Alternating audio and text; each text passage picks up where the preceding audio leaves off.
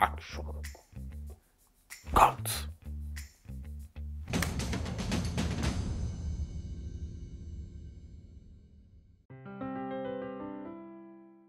Hey guys, welcome back.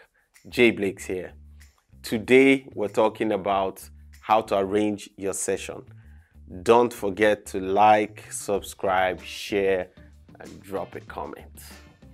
Okay, let's get straight to it. Number 1, arrange your tracks by instruments. For example, you can have the drums start. The drums, you group them, then next to the keys, then next to guitars, then synths, horns, percussion, but just arrange your tracks by instruments. Number 2, name your track. Always name the tracks, like everything. Name, drum, these shakers, this, and that. Number 3, delete unwanted tracks. There are some tracks that you know you're not using or it's not important there, like you have no need for it. Delete them off so you know what exactly you're dealing with. Number 4, send individual tracks to bosses. Send to boss. Drum, boss. Synth, boss.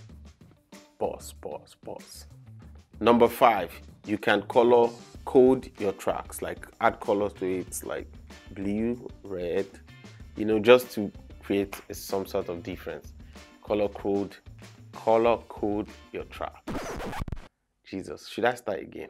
Number 6, input tempo data and time signature. It's very, very, very important. And finally, number 7, import your reference track. It's very important.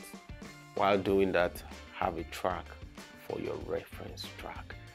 Thank you guys for watching these tips. Do not forget to subscribe and click the link below for my free chord pack. You can use it, tag me, subscribe, like, share.